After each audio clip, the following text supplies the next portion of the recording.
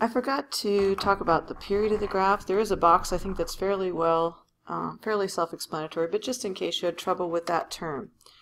The period of the graph is the distance in the x direction that it takes to complete one cycle of the graph. So here's one complete cycle of the sine graph. After that cycle, it starts over again. If I were to start at this point and draw another cycle, it would just start over again.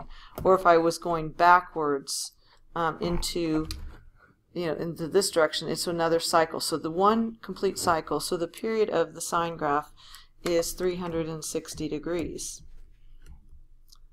You can see for the cosine that it has the same period. One complete cycle is one of these cup shapes from 0 to 360.